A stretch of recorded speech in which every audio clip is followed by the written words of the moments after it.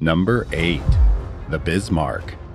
Built in Germany in the late 1930s, the Bismarck was Europe's most formidable warship during its heyday. At nearly 800 feet long, she was one of Germany's largest ships at the time, and yet this fearsome battleship sank just 8 days into her maiden voyage.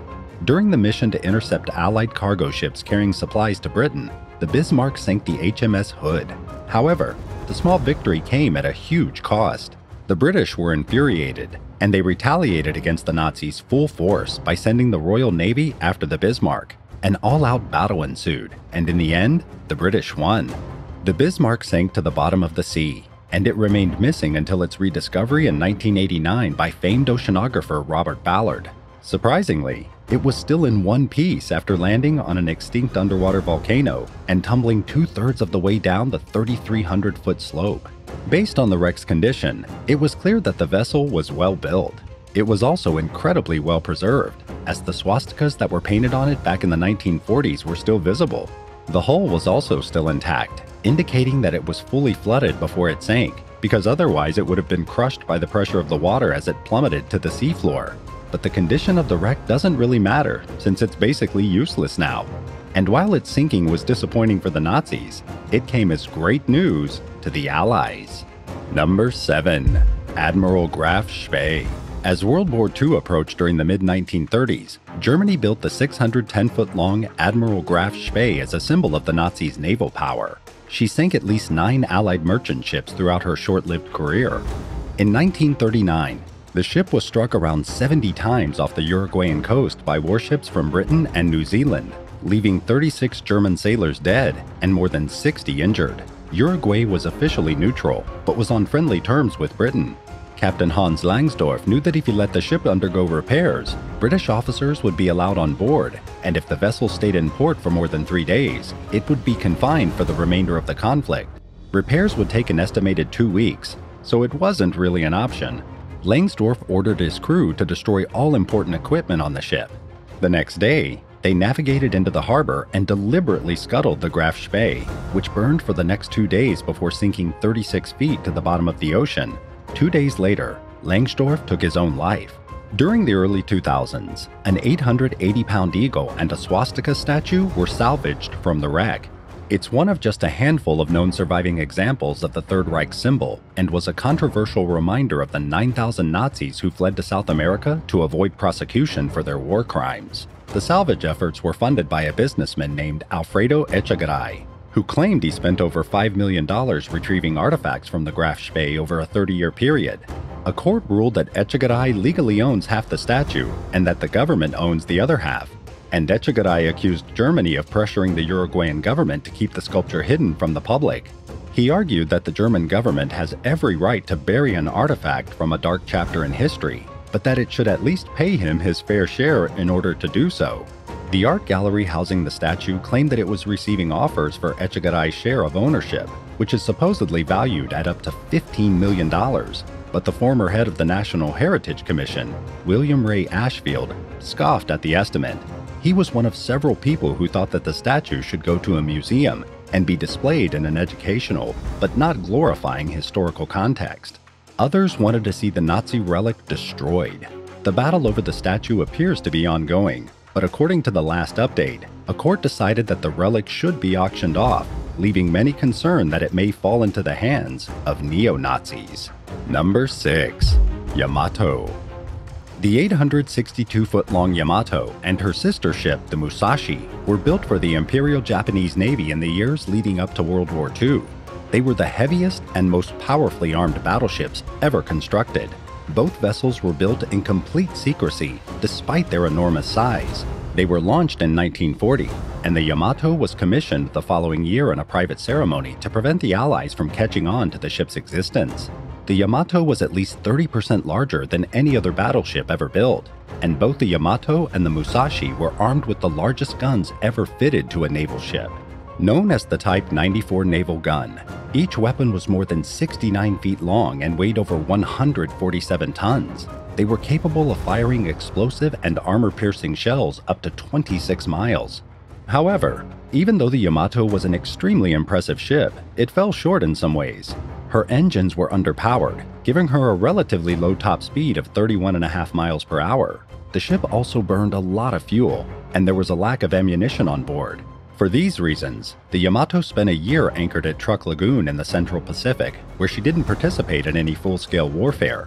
The Yamato fought in several major battles against the Americans throughout 1944, including the Battle of the Philippine Sea and the Battle of Leyte Gulf. Around that time, it became clear that Japan was losing the war.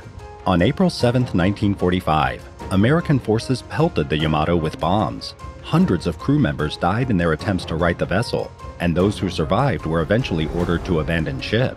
Just minutes later, the Yamato began to capsize. It soon rolled over and was blown open in a massive explosion. In the end, only 280 members of the ship's 2,778-man crew survived. Number 5. USS Iowa. The 887-foot-long USS Iowa served as the lead ship in the Iowa-class fleet of American battleships. The vessel was built from 1940 to 1942 at the New York Naval Yard. She was the only Iowa-class ship to serve in the Atlantic Ocean during the Second World War. Iowa-class vessels were designed to intercept the fastest enemy naval ships. They were also meant to act as the fast wing in traditional battle lines alongside slower battleships. In addition to being fast, the Iowa was fitted with a vast array of weapons, including anti-aircraft guns to counter the growing threat of attacks from overhead. Her main battery was fitted with 9 16-inch 50-caliber Mark 7 guns, which were capable of firing 2,700-pound armor-piercing shells as far as 23 miles. The ship's secondary battery consisted of 25-inch 38-caliber guns in twin mounts, which could fire at targets up to 14 miles away. After her shakedown cruise in early 1943, the Iowa sailed to the waters of Newfoundland, Canada, to counter the threat of the German battleship Tirpitz. Later that year, she transported President Franklin D. Roosevelt and several of his staff members to Algeria while heading to a strategy meeting among the Allies called the Tehran Conference. During that trip, the Iowa barely avoided being hit by a torpedo, thanks to a warning that came just in time for the ship's crew to make a hard turn out of its path.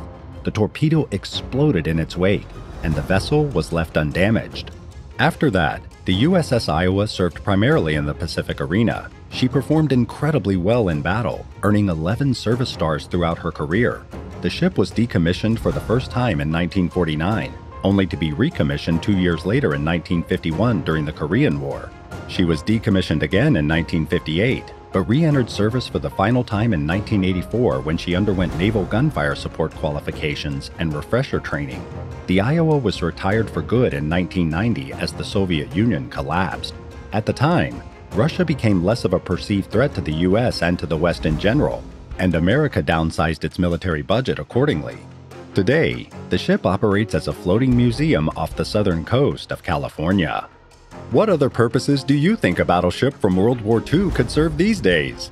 Let us know in the comments down below. And while you're at it, hit that subscribe button. Number 4. USS Amesbury. The U.S. naval destroyer escort called the USS Amesbury was built in Massachusetts during World War II. She wasn't one of the more well-known ships that served in the conflict, and at just 306 feet long, she was far from the largest. However, she made her mark in history during the Allied invasion of Normandy in 1944, in what is now known as D-Day, and was eventually rewarded with a battle star for her service. In 1945, the ship was converted into a high-speed transport for carrying the men of an amphibious unit called the Underwater Demolition Team. After making landings in Japan, Korea, China, and Guam, the Amesbury proceeded to Green Cove Springs, Florida, where she was decommissioned and placed in reserve. After that, the ship never served again. It was struck from the Naval Register in 1960, and in 1962 it was sold to a marine salvager named Chet Alexander. He made plans to sink the Amesbury in a deep part of the Gulf of Mexico as an artificial reef, but it ran aground while being towed to its final destination.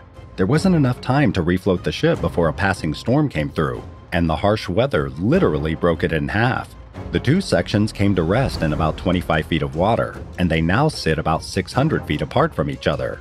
Its gun mount and anti-aircraft guns are located about 50 feet away from the vessel's port side. Today, the Amesbury is an artificial reef and serves as a diving site known as Alexander's Wreck. Number 3. HMS Duke of York. Built in Scotland during the late 1930s, the 745-foot-long HMS Duke of York was a King George V class battleship of the British Royal Navy. She was equipped with a powerful battery consisting of 10 14-inch Mk7 naval guns, which were capable of firing 1,590-pound shells, vastly outperforming any previously built British weapons. After entering service in 1941, the Duke of York transported British Prime Minister Winston Churchill to the United States to meet President Franklin D. Roosevelt. Throughout 1942, she served as an escort for merchant convoys and also operated as a patrol ship along Arctic shipping routes to the Soviet Union. Later that year, the Duke of York supported the Allied landings in North Africa, during which time she came under attack by Italian aircraft on several occasions. But luckily, the damage was minimal, and the ship was eventually sent back to Britain to be refitted. In 1943, she participated in the Allied invasion of Sicily, known as Operation Husky. Then she went on to provide cover for small operations in Norwegian waters. The Duke of York continued to assist in Allied missions and provided cover for merchant convoys throughout the rest of the conflict. She was laid up in 1951, and in 1957, she was scrapped for parts, bringing her eventful career to an ironically quiet end. Number 2. Richelieu. The French Richelieu-class battleships were built during the mid to late 1930s as a response to Italy's Littorio-class ships. Launched just before World War II, the lead ship, known as the Richelieu, was heavily armed, heavily armored, and was extremely fast.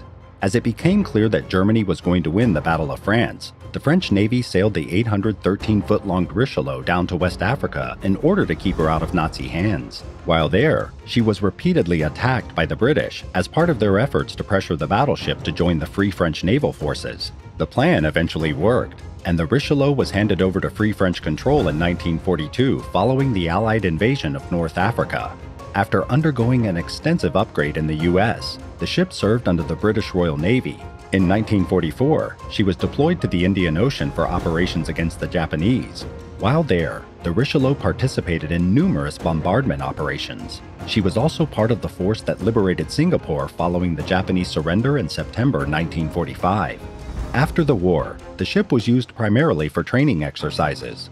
She was placed in reserve in 1956, then was utilized as a stationary training and barracks vessel until 1967.